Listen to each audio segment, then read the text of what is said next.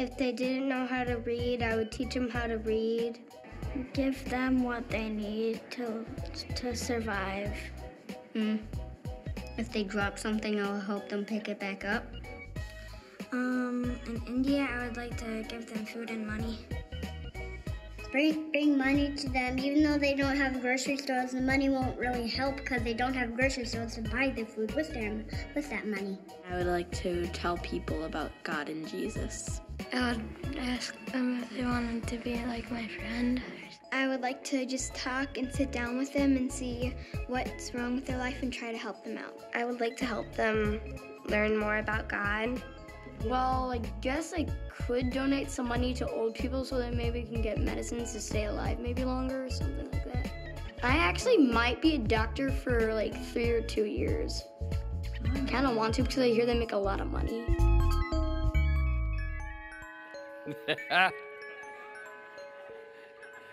Good morning once again. Let me say from the get-go, I love our kids here at Hosanna. Always have, aren't they something? Did you hear what question they were asked? What would you do for kids around the world? And these were their responses. And you're good listeners, so you essentially what you heard is they gave a perfect strategic plan for any mission trip. I'd go sit down, talk with them, see what the issues are, what's the matter. I'd give them what they need to help them survive. I'd tell them about Jesus, and I'd ask them to be my friend. Bingo, okay? That's what we do on mission trips. The kids got it. Now, what we're going to do about the grocery store issue, I'm not sure yet. And our young friend at the end, if he ever does become a doctor, we'll send him out in the mission field for 3 or 2 years, however that works out. And how about Maddie? You've already clapped and you've welcomed her, but what an extraordinary gift she is to us, right? Her mother told me she was supposed to clean her room one day, and rather than do that, she went in her room and wrote a song. How are you going to discipline a child like that, okay? And you've wondered what an angel looks like or sounds like. Well, you got an idea right now. And what most of you in the room wouldn't know is that I knocked on her grandparents' door 32 years ago when we were starting this congregation. And Doug and Caroline Brecky are sitting right down here to my left. And the Breckys and the Lee family, those lives have been intertwined with Hosanna all these 32 years. God is very good, isn't he? Bless your hearts for being here this morning. There's something in the air. You can kind of feel it where it's a seasonal shift, and some of you deal well with this, some of you don't, but it's a time of transition. And every one of us knows that most of summer is in our rear view mirror. Now, a couple people last night broke out clapping, so they're ready to kiss summer goodbye, evidently. But that would be sad, except you can't drive a car looking in the rear view mirror, and so we are looking at what's ahead here at Hosanna. And it's some good stuff. You're hearing about it. I'll just tell you, just so you hear from me, this sermon series on the time of your life, we're going deep in the Bible, and the Lord has a lot to say about how we prioritize and use our time. It is a spiritual matter. Oh, it's going to be good teaching. I'm fired up for it. And did I jump out of a plane or not at this advanced stage? We'll find out sometime in September, a couple weeks from now, right? And then, we're wearing these shirts to kind of get it in front of you 2 weeks from today, 11 o'clock service in the CLC. For 7 years, that was our worship center, and a lot of us in this room loved worshiping in that room. It was magnificent. Just the intimacy there, and we could hear ourselves and almost, feel the people in the room. And so I'm looking forward to going back there and worshiping. And just spread the word, 11 o'clock on those Sunday mornings, that's a place where you can be. And the fountains, it's going to open up this fall. That's on the docket too. My room's almost ready. There's a million things going on here at Hosanna. But so the future's good. You're in good hands. We're focusing on Kids Matter. A couple weeks ago, Ryan said kids matter, and the best gift that we can give our kids is spiritual development or faith development. And he told you why. Why? Because that's what lasts. You can give your kids a lot of things, but if you give them faith, that lasts for a lifetime. Well, for eternity. There's nothing quite like it. And last weekend, our friend Shay had a marvelous message about how we can make a difference in children's lives, here at Hosanna and in the community. And he told his personal story, and it was rather extraordinary, very powerful. And you can see that online. And I want to greet those folks who are watching online right now. Thank you for looking in. But I want to tell you, because I know that kids have always mattered here at Hosanna, all 32 years of existence of this congregation. Some of you know, the Breckys would know. Do you know the name of our first youth group ever at Hosanna 32 years ago? We wanted to be cute and clever, so we came up with the same name that you would. They were Hosanna's Bananas, right? Hosanna's Bananas. And they were a cute bunch. That we always said that. And they were. And you know where the first confirmation class met? In my home. First confirmation class had 2 kids, Tim Sibian and Susan Mader. And I know what they're up to and where they are right now. And since that time, thousands of kids have come through our Power Life, our confirmation ministry. It's really something. And do you know who the first youth pastor was at Hosanna? You're looking at him. Why don't you do youth ministry? I did it for years. I just overcame my backache from driving across Interstate 80 in Nebraska. I did that 5, 6, 7 times in a school bus, taking kids on a mission trip. Loved being with kids. I have said for a long time that, you know, our youth ministry here at Hosanna is like one of the engines that drives this place. And I can tell you right now that engine is purring. And if you're taking sermon notes, this is just a thought I had. You know, you can write it down. It's not. We always had a good youth program, and it's not. That's okay to say it that way. But it's not about a program that we promote. It's about personal relationships. That's what you would write down. And we want to connect with the kids one-on-one, and we want the kids to connect with Christ, and that's what we've been working on. Bibles can come into the room right now because they're going to be in our Bibles in just a moment. And so, from the beginning of our time here at Hosanna, I think we built this into the DNA that Hosanna is a safe place and a nurturing place for kids, and it is a place where kids come when something has happened in the community or when there's been a tragedy. And did we not see that this last week? And most of you know about this. And you have been down 35, most of you, just beyond Buck Hill, and you've seen the place where the accident took place on Tuesday afternoon. And there were 2 fatalities there, a young woman named Alicia, who was 17, and a young man named Frederick, who was 16. Not kids here from Hosanna, but kids in our community. And the kids wanted a place to meet the next night on Wednesday night. And so maybe you saw this or you saw it in the news that on Wednesday night there was kind of a prayer vigil gathered here, a candlelit vigil. And we lost track counting about 150 kids and some adults and some of the relatives of those 2 that had died. And our pastors were out there with the kids, ministering to them and speaking words of encouragement and hope into their lives. And when something like that happens, some of you have heard me say this before, because I believe it in my heart, that God's tears were the first tears shed. When that accident happened, hear me, I believe that. God's tears were the very first tears shed. And why? We're coming to know why. We're remembering why. Because God has a heart for kids. And I know Ryan and Shay have talked about it for a couple weeks. I just want to build on what they said. I want to stand on their shoulders. If you would come with me in your Bibles, I just want to show you one more example of God's heart for kids, okay? And it's in Matthew 18. Matthew's the first gospel in the New Testament. And if you did get one of these Worship Center Bibles, one of the red ones, it's on page 889. Matthew 18, I want to focus on verse 10, but just come back with me. Shay, and I think Ryan as well, brought you in at verse 3, 4, and 5. See that? Jesus teaching, red letter Bible, so we see these red letters. Jesus is speaking. And then Jesus said, verse 3, I tell you the truth, unless you turn from your sins and become like little children, you will never get into the kingdom of heaven. So anyone who becomes as humble as this child, this little child, is the greatest in the kingdom of heaven. And anyone, listen to this, verse 5, anyone who welcomes a little child like this on my behalf, underline those last 3 words, is welcoming me. Wow, what Jesus is saying. Now we covered that, so come down with me to verse 10. It's in this context, chapter 18, where Jesus is talking about children. And here's what he says. Beware that you don't look down. It's up on the screen, or follow along your Bible. Beware that you don't look down on any of these little ones, for I tell you that in heaven their angels are always in the presence of my heavenly Father. If a man has 100 sheep and one of them wanders away, what will he do? Won't he leave the 99 others on the hills and go out to search for the one that is lost? And if he finds it, I tell you the truth, he will rejoice over it more than over the 99 that didn't wander away. In the same way, underline verse 14 if you would, in the same way, it is not my heavenly Father's will that even one of these little ones should perish. Come back and look over these verses with me. Back at verse 10 now. Some of your versions that you're looking at say, do not despise these little ones. And what we just read is the literal translation of that. Don't look down at these little ones, these children. To flavor that word coming out of the Greek again, the word disdain would come to mind. Don't disdain them. You know, there's the sense of arrogance. Well, it's just kids. Or don't look at them with indifference, like you're not even aware that they're there. Jesus said, don't do that. And look at the second part of verse 10. He says, because they're angels. Would you circle those two words? They're angels. What's Jesus talking about? Do children have guardian angels? Some of you are nodding, say, that's what my grandma taught me.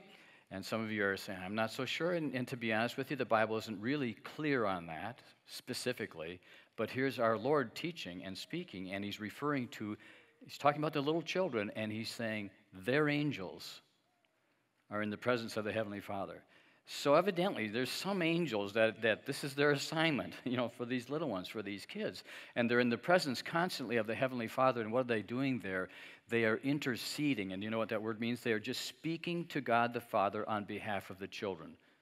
Speaking for, praying for, protection and for provision. So Jesus gives us the scene. This is what's going on in heaven. The angels are interceding for the little ones, so be careful then how you treat them and how you look at them, okay? And then the story that we're familiar with, the shepherd has 100 sheep, one wanders off, and he leaves the 99 to go find the one. And it's a celebration when he finds the one. And what's the point of the story? The point of the story is in that last verse. The point is this: how many little ones is the Heavenly Father willing to lose? Say it after me, not one. Not one. Say it with me, not one. Say it emphatically, not one. Write it down in your sermon notes, okay? Jesus is teaching us. God has a heart for every child. His heart's big enough for the children. And so clearly Psalm 139 verse 13 is not just for you and me, for middle-class America, for English-speaking world. For every child in the world, God knit that child together in its mother's womb. Psalm 139, every child. And the Father knows every single name. How can he? Because he's God. What size God do you believe in? Pretty big, pretty amazing. And he knows every name, and he knows the color of their eyes, and he knows the color of their skin. And again, I suppose I'm showing my age a little bit when I tell you that in Sunday school, we sang a song. I don't know if our kids sing it or not. But some of you remember this. Jesus loves the little children, all the children of the world, be they yellow, black, or white. They are what? They are precious in his sight. Precious in his sight. Jesus loves the little children of the world. So again, I'm building on what Ryan and Shay have said, but God's heart, there's no mystery here, folks. His heart has been revealed, and his will is known. We see this from cover to cover. He loves kids. And in particular, I want to take that a step farther. And in particular, there's three groups that the Bible says again and again. There's three groups of people that God is particularly concerned about and focused on. And they are the politicians and the pastors and anybody from Iowa, okay? Are you writing this down? No. Did you start to write that down? Politicians? Well, of course. No, let's be a little bit more biblical than that, okay? Would you turn to Deuteronomy 10, verse 18?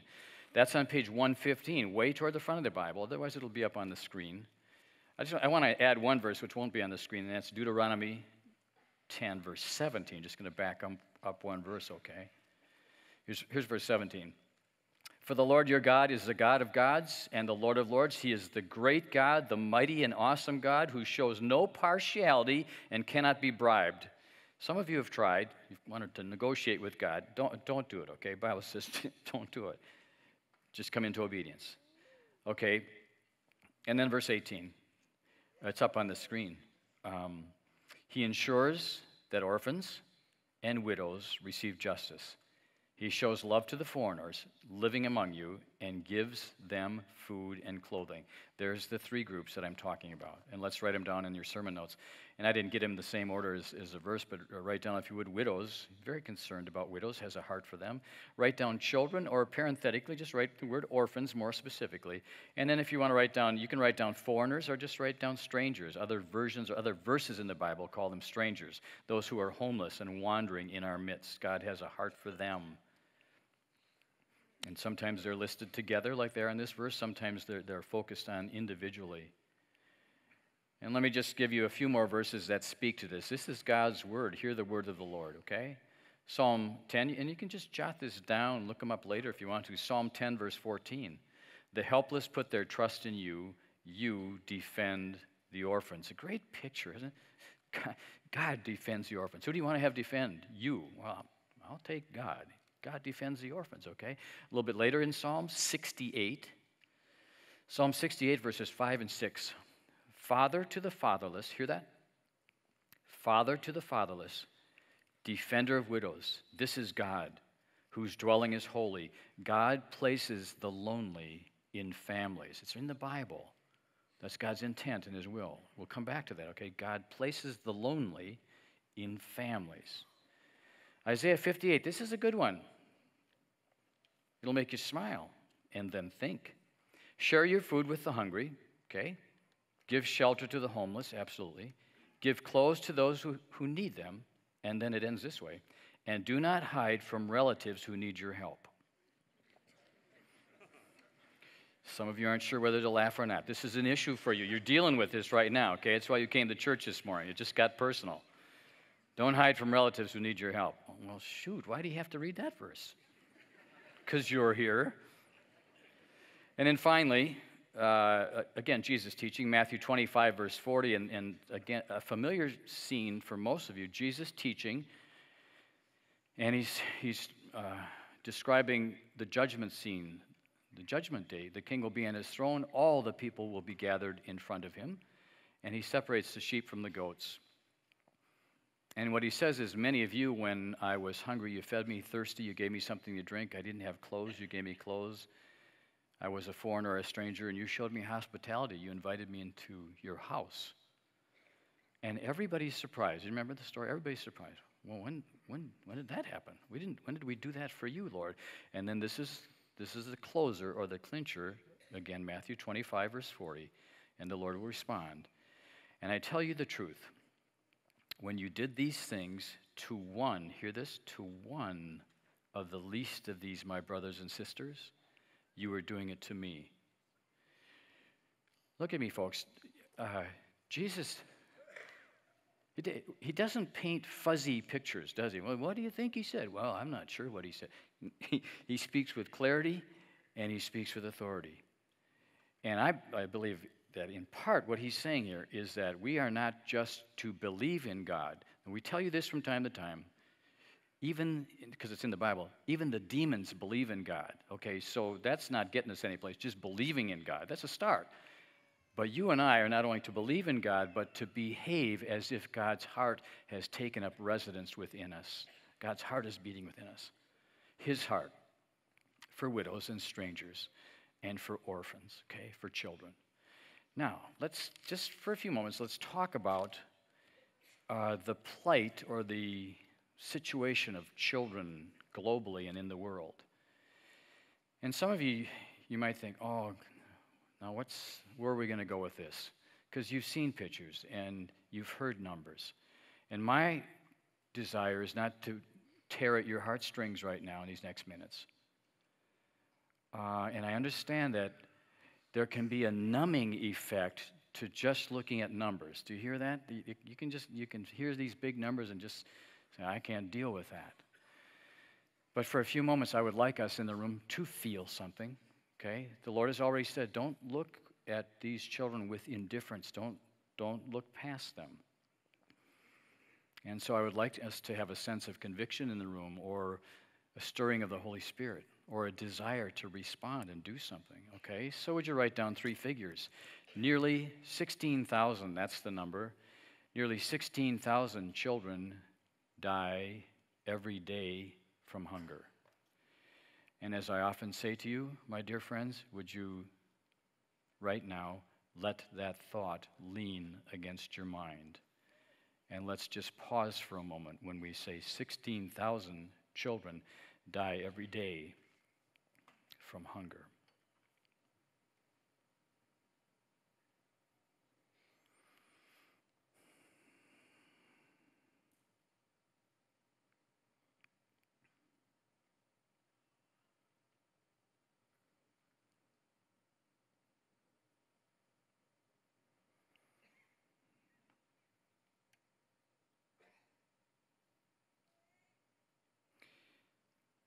And we just paused for 30 seconds, and 5 or 6 children in God's kingdom just died of hunger.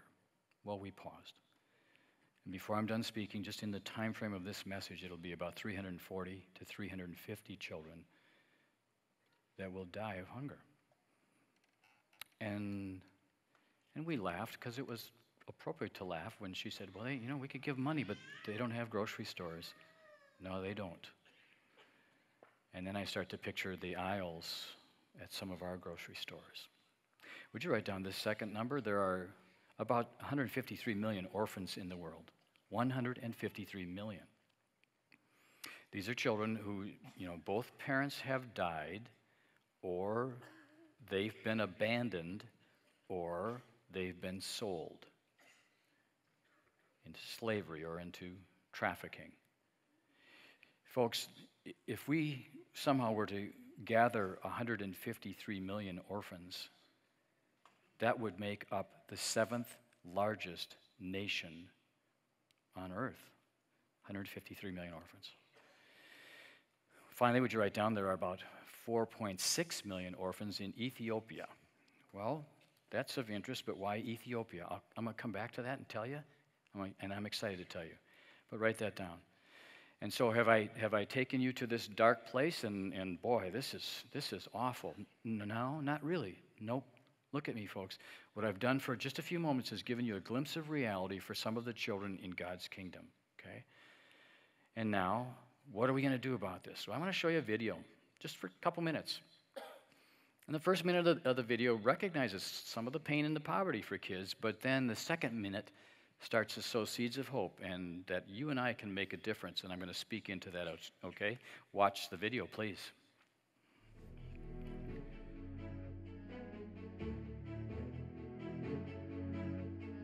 Something here is wrong. There are children without homes, but we just move along to take care of our own. There's so much suffering just outside our door, a cry so deafening, oh, we just can't ignore.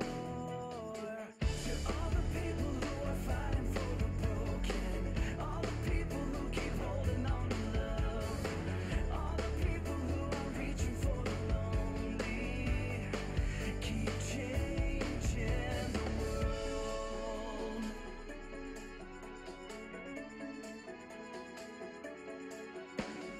Take a look around before the sun goes out. What's lost can still be found. It's not too late now. It only takes one spark to make the fire burn. So reach inside your heart and let this be the start.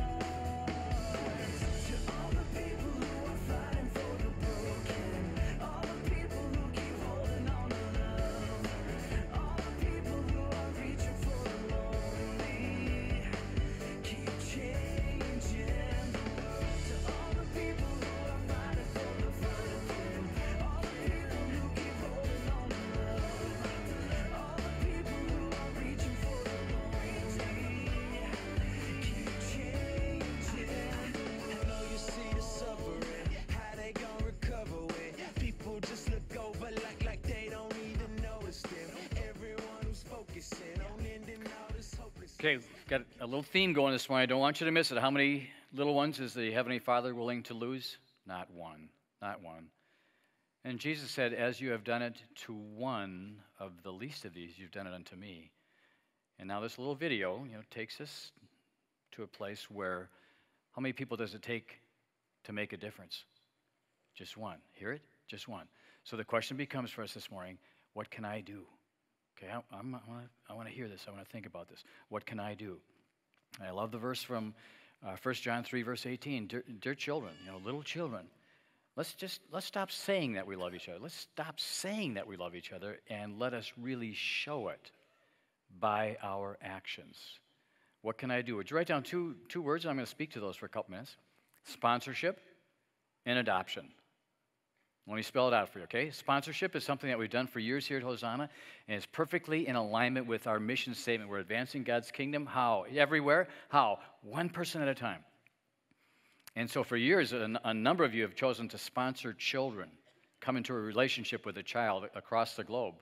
When World Vision came, that organization came here about 8 years ago and told us the story of kids in need in Tanzania over the course of 2 weekends.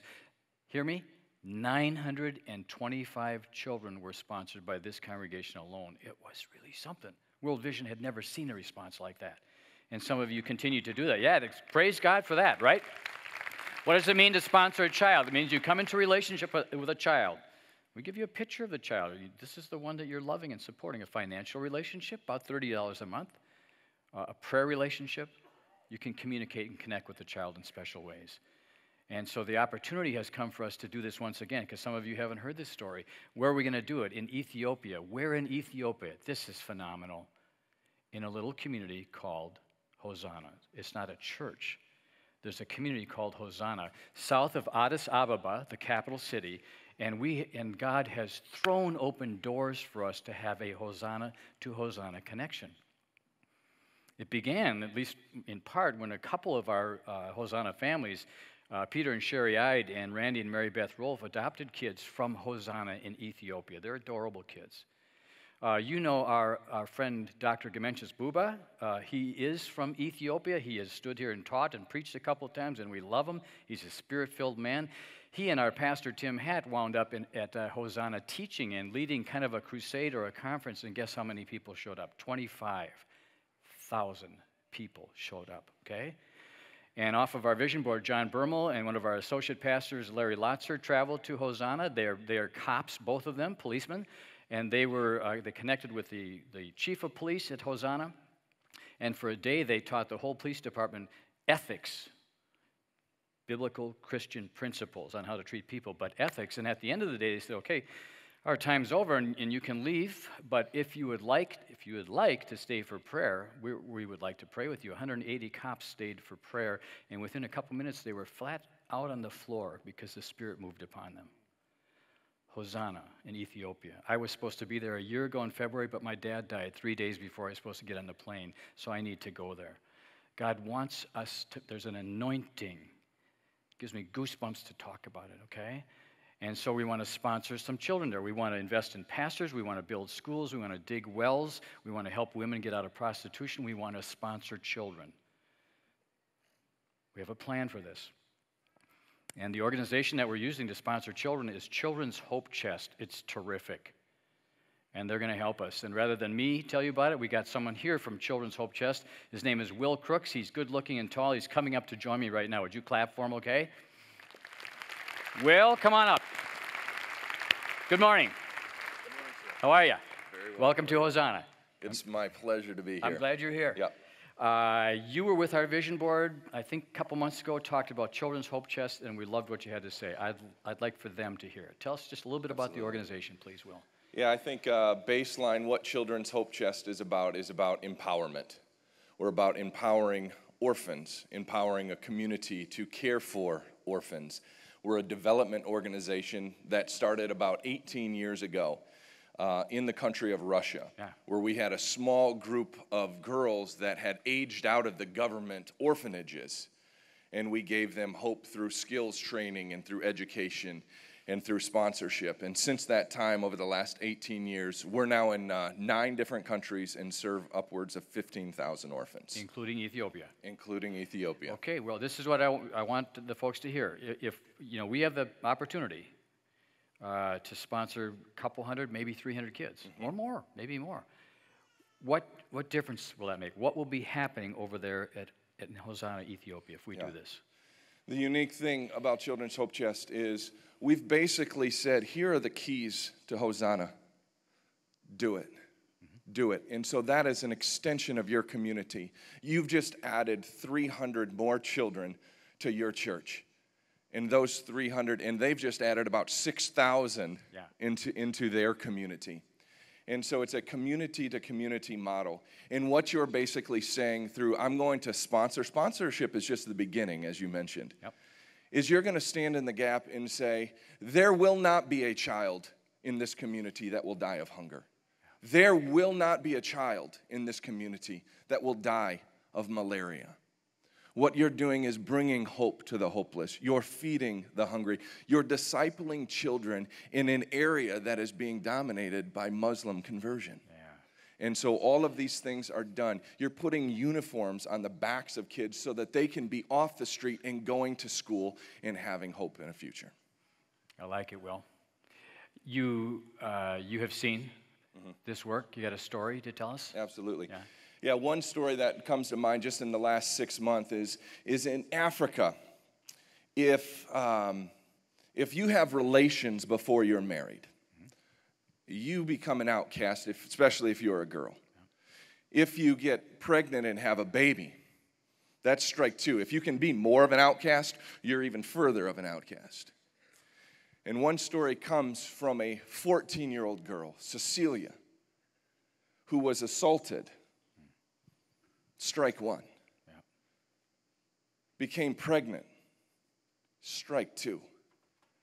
But was a part of a care point that's connected with a church. And this care point said, we believe in life not only for the child, but for Cecilia, who was assaulted. She had her baby, and now her and her baby continue to go to the care point. And in Africa, older children care for younger children. So when you show up and when the teams show up to build relationships, you see Cecilia's baby on the hip of an older child, on the back of an older child, so Cecilia can continue to go to school and make something of her life. I like that story, Will. That feels good to hear that. Will has lots of other stories, and he and a couple of his team members are going to be out in the atrium afterwards. There's more to learn, more to hear. And Will, I wish we had more time, but thank you. Bless your heart for being here this morning. I appreciate it. Thank you, guys. Would you thank Will one more time?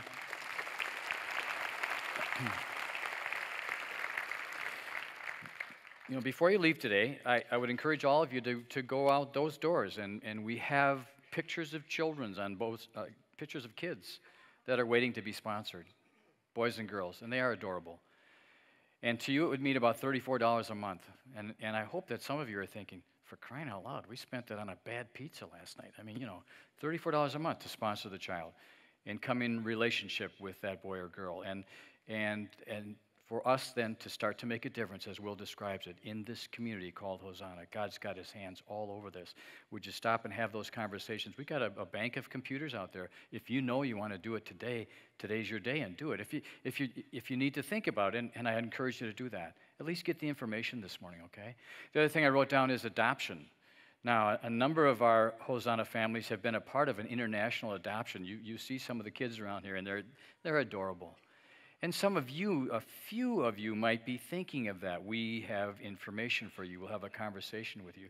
But what is for all of us is this. We as a congregation are determined to come alongside those. I'm kind of doing this with my arms, to come alongside or to wrap our arms around those families, because there's some challenges there. And so we want to come into a relationship that is prayerful and supportive and encouraging, and maybe we can offer some resources or relief to the family, from time to time, do some babysitting, whatever. And we'd like to have that conversation with you as well. And that's a table that's orange out there, if you look for that. And those people would talk to you about adoption or coming alongside these adoptive families, okay? All right. We can do something, and we can make a difference. And now not only my message, but this sermon series on kids is going to come to a close. And so these 3 or 4 things by way of encouragement, okay? They're on your sermon notes. Just a simple thought, but hear me. Start seeing children. A few years ago, I mean, these bumper stickers have been around for years. Start seeing motorcycles. You've seen those. Well, we picked up on that here at Hosanna. And we had a season where we put out bumper stickers that said, start seeing miracles. It was fun. And then still seeing miracles. And then thanks for the miracles. It was a great season for us. Well, what I'm saying this morning is start seeing children, just as Jesus has told us. Don't look past them, but acknowledge them and be aware of them. Such a simple thing when I was in Tanzania, and I taught in a school one day. I think I taught math. I don't know how I did that, but I did, and I had a great time. And now we're out kind of in the schoolyard, and maybe there's 40, 50 kids around me, and I'm talking to them, and they don't have a clue what I'm saying. Of course they don't.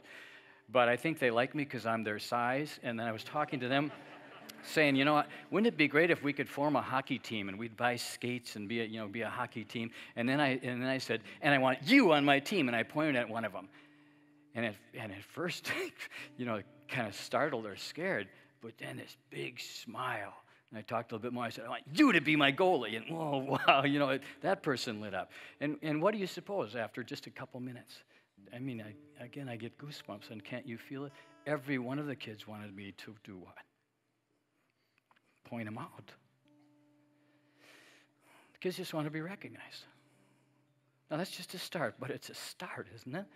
And so what I'm saying is start seeing kids and wave at them and talk to them and acknowledge them, okay? The second thing I'm saying is enjoy and treasure the relationship you have with kids. You teenagers, you're sitting here thinking, gee, I wish you'd finish talking. I got to get back on Facebook. Listen, okay? This isn't just a parenting sermon series. It's about kids, but you teens, I know you're a kid, but you're a big kid. And do you not remember that when you were younger, weren't there some bigger kids that you looked up at? Oh, they're cool. Well, you're cool too. And take note maybe of some of the kids who are looking up at you teenagers. You can talk to them, bless them, encourage them. You who are single in the room, again, I don't have kids. What's this about? It's about God's family. Guess what? All the kids are single, so you have a little point of connection there, okay? And maybe there's a spouse and a family in your future, maybe, but right now, we're God's family. And so you have a role with the kids as well. And parents and grandparents, you're there, it's hands-on, you're front lines. What I would say to you is, and do you know this? You're teaching the kids. I want to tell you to teach them, but you're teaching them all the time with your language, body language, the way you respond to things. You're the teacher. That's a good thing. It's a good thing. And so ask the Lord to help you, to sow the seeds of faith and to be a good teacher and a good model for your kids all the time. And He'll give you ideas. Last week up at the lake, I sat on the couch with my 4-year-old granddaughter here, and she's almost 2 here, and I'm about as I could die and go to heaven. I'm almost there, And we watched the movie Dumbo. Some of you know this story. Cute little elephant who's got the big ears, so everybody makes fun of him, but then he learns how to fly, and now he's the star of the circus. We laughed, we cried, watched Dumbo. And then afterwards, it just occurred to me to ask Ellen, the 4-year-old, what do you suppose this story teaches us? Oh, she wasn't sure. But I said, I think one of the things that we can learn from this story is that we should never make fun of somebody who's different. Dumbo with the big ears. Let's never make fun of somebody who's different. Because God loves that person too, and they might have some special talents that we don't have. And she said, okay, Papa Bill. Say this after me. Okay, Papa Bill. Okay, we're teachers all the time. Third thing I'm saying in your sermon notes is, and it's got a little bit of an edge to it, but it's take responsibility, okay? And I don't need to explain it. We are the family of God, and the children belong to the family. We are responsible for them, one and all. And so let's wear that. Let's embrace that responsibility. And then the last thing, let's just be like Jesus and take time for them and hug them and bless them and speak words of blessing in their lives and over them, because that makes a difference in God's kingdom. And so I believe this place, Hosanna, has been for a long time a safe place, a nurturing place, a loving place for children. And I want to pray that we'll continue to build on that and that we can take it to other parts of the world, especially Hosanna in Ethiopia, because God's opened that door for us. And I feel his Spirit upon us right now. Let me pray with you.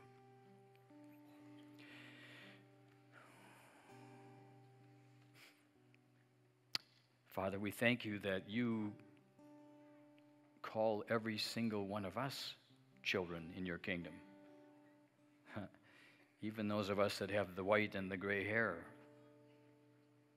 Child of God, that's who I am. That's who we are. We thank you for that, Lord. We thank you for the Father's love that you have for us. We have focused on children, Lord, and much of it has made us smile and laugh. But then there's some of it that comes as a challenge for us, God, and we thank you for that as well. And we have a way to respond, Father. We do, many ways, and you've shown us the path. And so I do pray right now, Lord, your Spirit is moving among us. I pray conviction in the hearts of all who hear my voice. Conviction, desire, Lord, to bless children, make a difference in children's lives. I pray that we as a congregation will sponsor 250 or 300 children, or 400 or 500, Lord, whatever your will is. And that many of us will have the chance to travel to Hosanna, and maybe they'll come here, some of them, and we'll experience and see and taste this relationship. That possibility is within our hands, Lord, and within our reach. I pray for all who have gathered this morning, Lord, for worship. I know your love is abundant. Your grace is beyond our imagination. And I just pray your touch for each person who's here. We praise you and we thank you in Jesus' name. And he taught us to pray. Our Father, who art in heaven, hallowed be thy name. Thy kingdom come, thy will be done on earth as it is in heaven. Give us this day our daily bread, and forgive us our trespasses as we forgive those who trespass against us. And lead us not into temptation, but deliver us from evil. For thine is the kingdom and the power and the glory forever and ever. Amen. Amen. Next week, Ryan's going to be teaching on rest, Labor Day weekend, godly rest. That too is a part of our spiritual formation. Would you receive this blessing? The grace of our Lord Jesus Christ and the love of God and the power of the Holy Spirit be upon you all week long. Amen. Have a great week. See ya.